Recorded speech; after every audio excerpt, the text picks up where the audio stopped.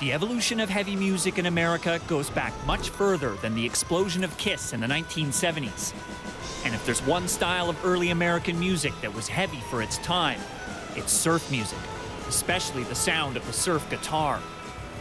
And I've been thinking back to the first guitar riff my dad ever played for me, and it was a surf guitar song by the legendary Dick Dale.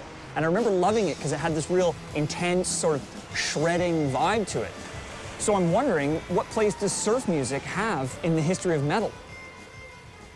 I read the little write-up on Dick Dale here at the museum. One of the first things it says, father of heavy metal. That's what they called me. Critics would say his music sounds like the metallic galloping of two trains coming and just crashing. I didn't consider myself a guitar player.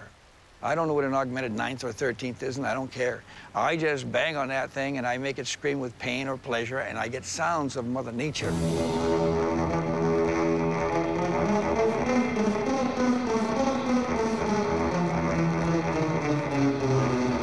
I heard about a man called Leo Fender. He'd say, well, how come you gotta play so loud? You're blowing up my amplifiers.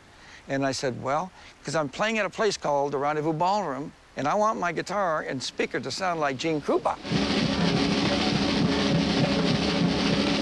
So the Stratocaster was built with a thick body so that it would give it that fat sound, and I put thick strings on it, give it a fatter sound. Then Leo created the first 100-watt output transformer peaking 180 watts. To this day, that's never been matched. People's ears started, whoa, what is this? He took the guitar and turned it into an instrument, not just a small part of the music. He was able to do things on the guitar that nobody had ever seen before. If he had been playing on a wall of amps like Van Halen had, heavy metal may have been 20 years earlier.